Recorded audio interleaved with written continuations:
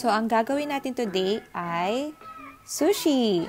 So, eto na nga ang mga kakailanganin natin sa paggawa ng sushi. Ang una natin gagamitin ay ang bamboo mat. So, gagamitin natin to sa pag-roll ng sushi mamaya. Kailangan din natin ng Japanese rice, ng sushi nori or yung seaweed. Mamaya, pagkakain, kailangan din natin ng gari sugar or yung ginger. Meron din tayong wasabi paste, soy sauce or yung tinatawag din nila na shoyu sauce. At meron ding rice vinegar, yung ihahalo natin sa Japanese rice. So, ang ating filling or kasama sa ingredients natin ay crab sticks because ito yung favorite ko. So, pinakita na namin sa inyo yung ingredients paano gumawa ng basic sushi. And nagsaing na ako, Japanese rice. Ngayon naman, tinalamig ko na siya. Next is, hahaluan ko na siya ng mixture ng, hindi siya nakikita.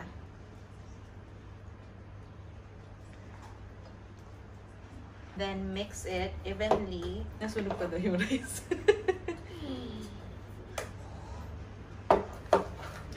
Manis na? Nagaw, buro. Inamoy pa daw. So, nasa sa inyo kung gusto niyo siyang dagdagan ng rice vinegar. So, yung sa akin kasi is ano na siya, kasama na siya dun sa pack. Pero, meron ding nabibili na rice vinegar na separate. So, kunwari ako, gusto ko pa siyang dagdagan ng rice vinegar.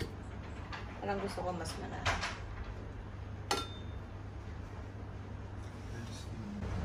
Ay, puta. Napadami bigla. Few moments later. Nagutom na siguro. Ano ba yung kalokohan na yun? Ay, so kunwari ready na siya. Kunwari lang. So, pag ready na siya, guys. So, ready na rin yung ating bamboo mat. Usually, yung iba, nilalagyan nila to ng cover na parang plastic. So, sa atin, kahit siguro wag na. And then, ito na yung nori. We have to place it on the bamboo mat. Pag nakita mo yung nori, meron siyang parang shiny na part at saka yung isa, parang hindi siya shiny.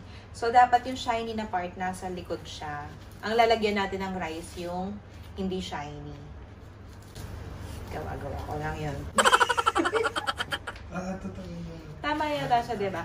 Okay, so kuha na tayo ng rice. Wala ka paalam-alam dun sa paggawa ng sushi. Tapos, i-spread out lang yung rice. Angal ha, char. Spread evenly. So, yung syempre yung mga chefs talaga is, kamay talaga yung ginagamit nila, diba? Tapos, eto na nga, the favorite ko yung crab sticks. Crab sticks na lang ginamit ko. Pwede rin namang shrimp. So, pwede kayo maglagay ng dalawa. So, ako dalawa na. Pero rin, pwedeng hiwain or hatiin sa gitna or pwedeng hindi. Ayan.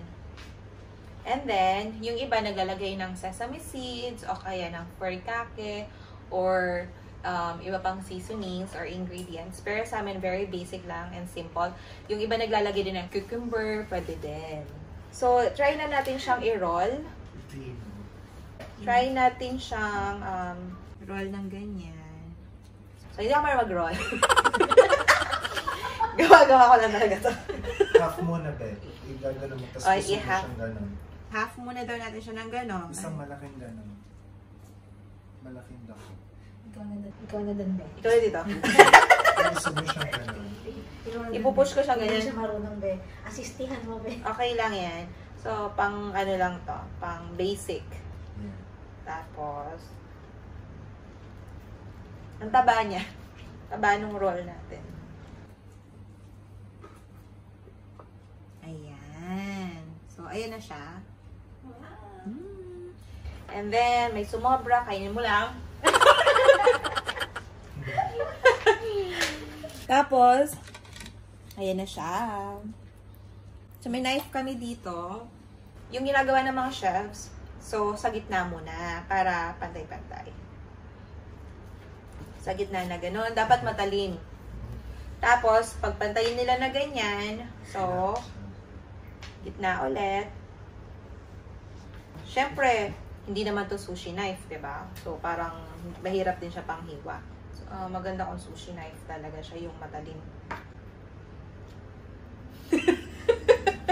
May sumobag. Ang hirap niyang panghiwa. Yung iba nilalagyan nila ng Oil. hindi oil, mayo. Mayo nilalagay nila dito para wag dumikit. So, ayan na siya guys, pang newbie. Oh, diba? Ayan na siya. You wanna try? No! Go ahead. Pa, you want to try? May kumo-comment. Oh, yan, hindi siya bilog. Hindi siya talaga bilog. Masyado siyang thick yung rice. Nasobrahan ko siya ng water. Sobrang lang ako naglaro dito. Hirap naman. Diba, may audience ka. May audience impact, char. You wanna try wine? Sige na. Ako magkamali. It's okay. Okay, try mo. Sige na. Ay, kalandiyan. Sige na. Magbukas ka muna Naka-video ng kamay. ka eh. Yeah. I'll put you on the video. Pumapalo ng syempre. You wanna try one as well? How about you, lady? No, thank you. Girl?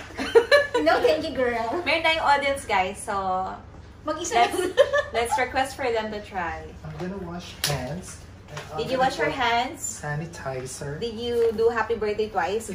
No, just greeting of happy birthday. Ba't magsasanitizer ka? Baka Tapos hugasan ko ulit. Hugasan. Kala ko magsasanitize siya tapos gagawin niya. We have Ram with us today.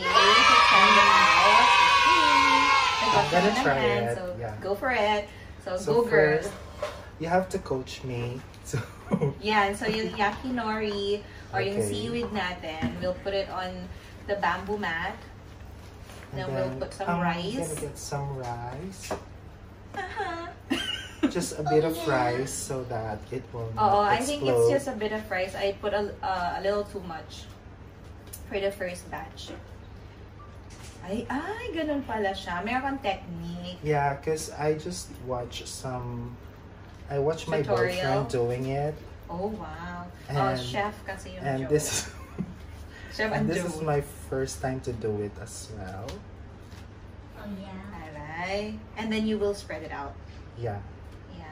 Kasi nilagay niyo sa in the middle and then spread ng mas manipis.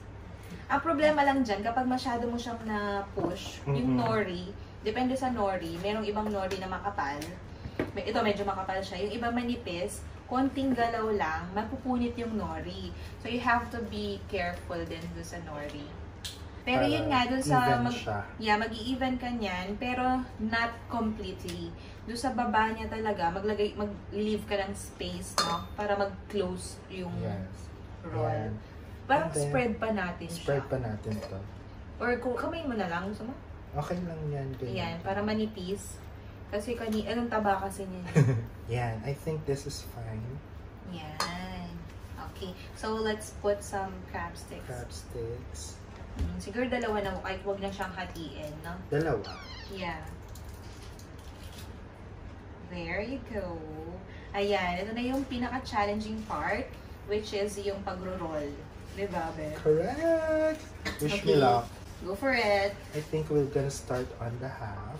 Ah, And then just meron siyang push it technique. back. And then press it.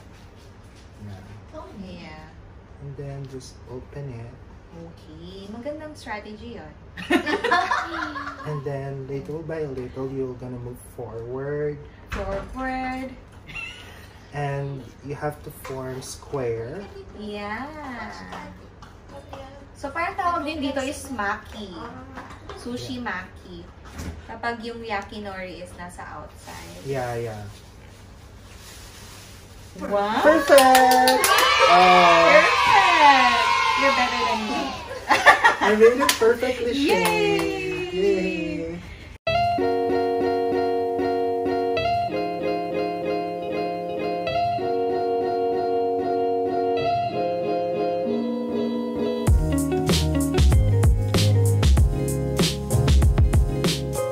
Lazada. Shopee. Dahil hindi siya perfectly shaped, Laps na. kakainin ko. Ano, sarap? Okay.